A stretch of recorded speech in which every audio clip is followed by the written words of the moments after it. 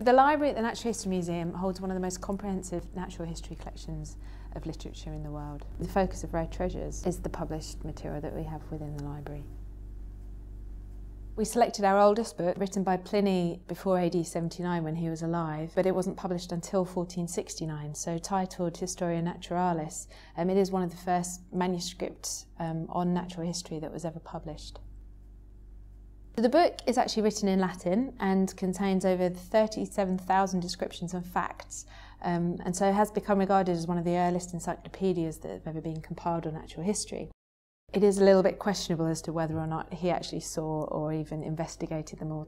This is kind of demonstrated by him including accounts of people that have 16 toes, along with many fantastical descriptions of some very peculiar and weird exotic creatures. So another book that we have, if we're staying with all things weird and wonderful, is Aldrovandi's Monstrorum Historia. This particular volume is part of a set that he wrote, but this one was published posthumously in 1642. What he used it for was to try and provide a record of both real and also fictitious creatures. What you find are things like a sea monster, multi-limbed animals, mermaids, and even a few dragons.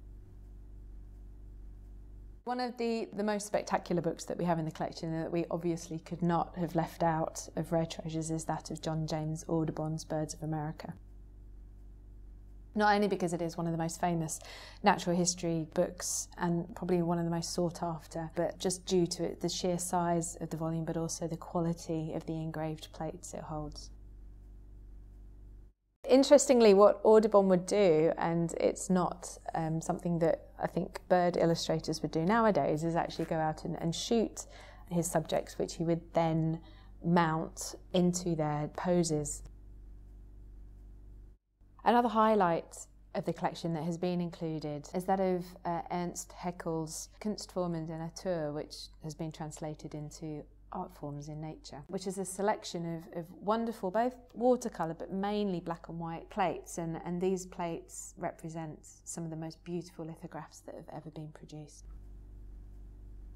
It was quite a tricky exercise going through the wonderful collections that we have here and coming up with 31 for inclusion in Rare Treasures, but I think what we have been able to include are some of the most standout and brilliantly illustrated books that have ever been published on natural history from the past 600 years, the likes of which we would never see published again just because the whole publishing process and printing process has changed so dramatically.